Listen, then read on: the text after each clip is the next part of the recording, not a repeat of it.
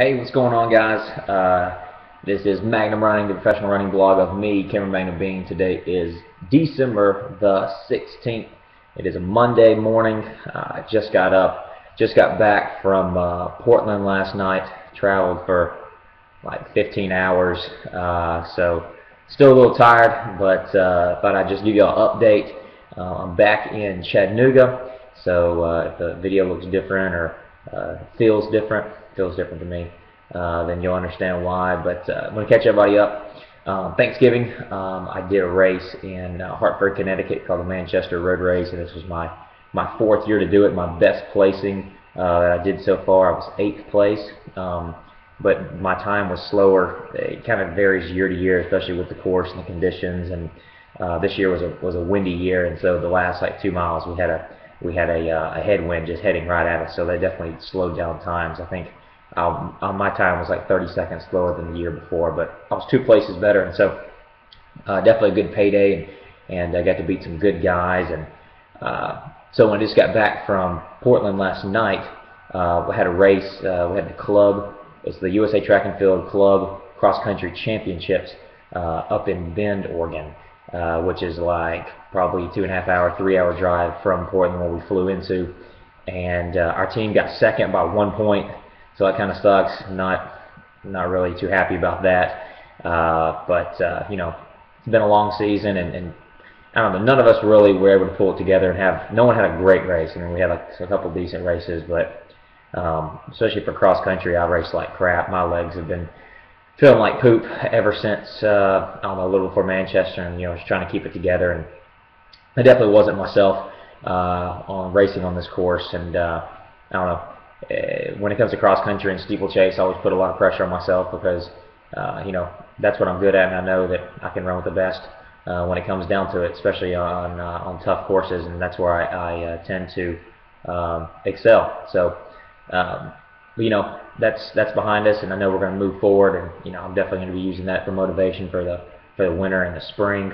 But right now, just going to take a couple days downtime, enjoying today. Had a nice big boy breakfast this morning, picked some eggs, some cereal, playing with Nala. We're about to go outside and go explore a little bit. But after that, I'm going to ramp back up and run a little indoor track in January, beginning of January. I'm going to open up in Birmingham, Alabama, going back to my alma mater, and going back down to Sanford. And that's, I think, on January the 11th. Chris Moan and I think we're going to come in there and run a 3K, so that'll be a nice opener, a rust buster, and it'll definitely be it'll probably be a shock to the system. That's definitely some speed I haven't hit in a while.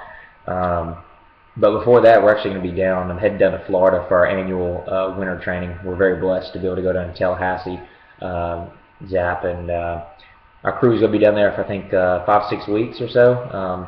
Because once it gets snowy up in Blowing Rock and Boone, they don't really clear the trails out very well, so it's it's a little more dangerous for us to run. It's actually kind of tough for us to run, and without having to drive like an hour down the mountain. And also, if we want to do like speed workouts, especially for track coming up, the tracks are all frozen over and snow's on them, so it just doesn't really work out. Let's see what else. Getting ready for Christmas and the holidays. I'm going to down to Atlanta with a couple of my buddies that.